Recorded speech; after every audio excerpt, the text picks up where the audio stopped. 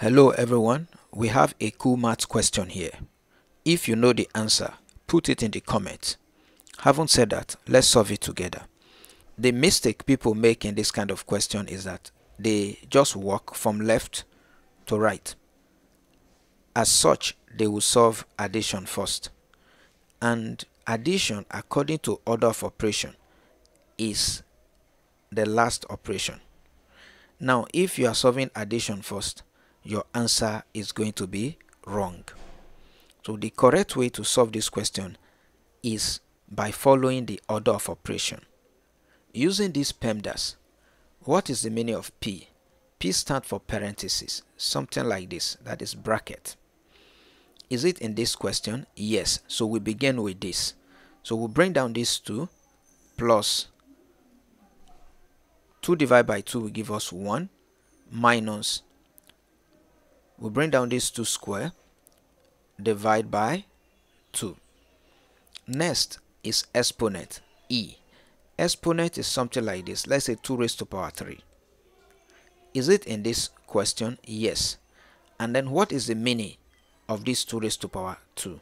It means we have 2 times 2.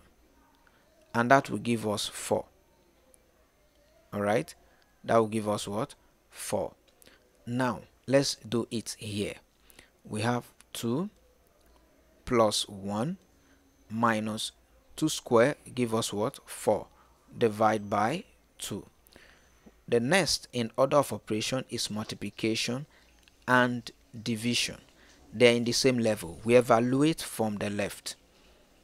That is, we solve the one that came first from the left. Looking at this question, which one is first? It's only division we have, so we solve it.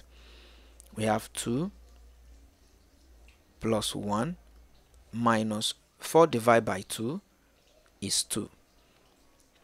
The next in order of operation is addition and subtraction. They are in the same level of priority, and we begin working from left to right. Looking at it from the left, which one is first? Is addition. So we are going to solve the addition first before subtraction.